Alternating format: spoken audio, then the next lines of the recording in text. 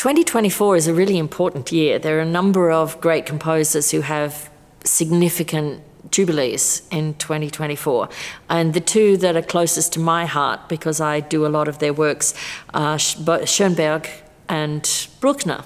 Schoenberg was sort of the granddaddy of them all. And 2024 is the 150th anniversary of his birth. Well, I wasn't conducting at the 100th anniversary, so here we go, 150th anniversary.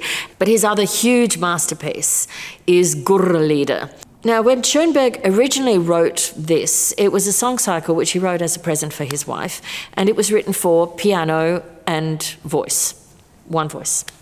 So, of course, 10 years later, when Mahler has taken everything to its logical end with his Symphony of 1000, the 8th Symphony, we've kind of gone as big as we can go, and it's almost like Arnold Schoenberg saying, okay, I'm going to take it one further. So he writes his little song cycle that was for piano and single voice.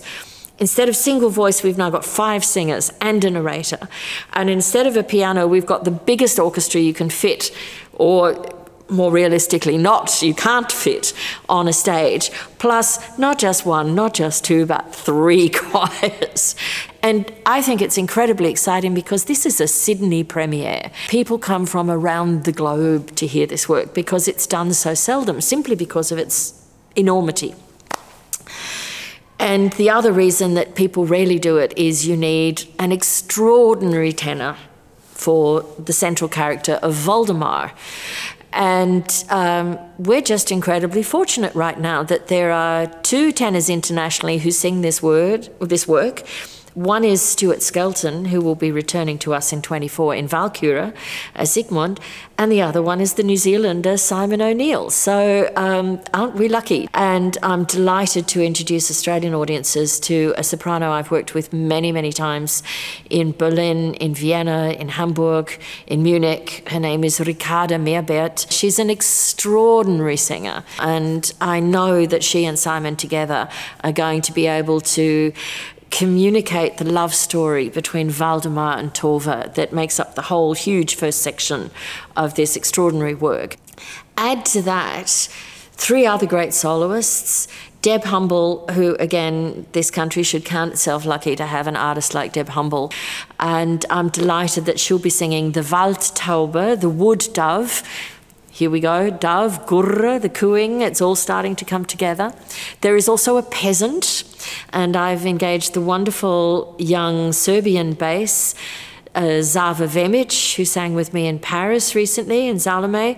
A powerful and really commanding presence will sing the role of the peasant. And then again, 2 marvellous Australian artists, Andrew Goodwin as the fool, which is a bizarre role. And then there's the character of the speaker. And here we have the chance to hear Schoenberg looking to the future, because the role of the speaker is written in what we call Sprechgesang, which literally means speech singing. And Warwick Fife, who's a marvellous Australian artist, is going to be able to bring the precision and the character to the role of the Sprecher. So we've got a great lineup of soloists. And then something that is also very dear to my heart and to that of the orchestra is about the development of new talent. ANAM, the Australian National Academy of Music, is a very significant organisation in Melbourne, Melbourne-based, but it's a national organisation. And so musicians of the ANAM, so the ANAM student body, are going to come and play as the extended body of the Sydney Symphonies. And the choirs, Sydney Philharmonia and extended choirs.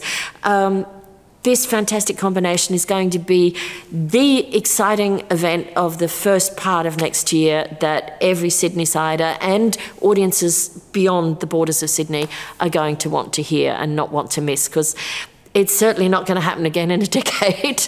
It may not happen again in anybody's lifetime. This is a one-off. I mean, Sydney has never seen a Gurrelieder, never heard a Gurrelieder. I'm incredibly excited to be the person who introduces Sydney audiences to this.